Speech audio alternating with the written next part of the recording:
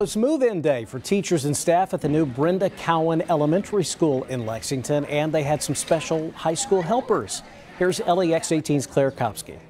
It's been a very busy morning here at Brenda Cowan Elementary, as today is the first day teachers have been able to get inside the school to start setting up their classrooms. This morning, the Frederick Douglass boys soccer team and the school PTA have been here to help teachers carry in all their supplies. The Lafayette girls soccer team is coming this afternoon to help as well. A few initiatives that Principal Josh Williams says makes Brenda Cowan a special place are their arts integration, leadership and service, and third grade reading commitment programs. Principal Williams says this year, with the kids and families coming in from different schools across the district, his goal is to focus on everyone feeling a part of this new, vibrant community.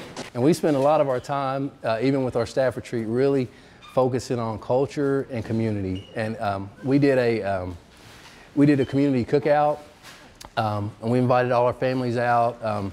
The fire department grilled hamburgers and hot dogs.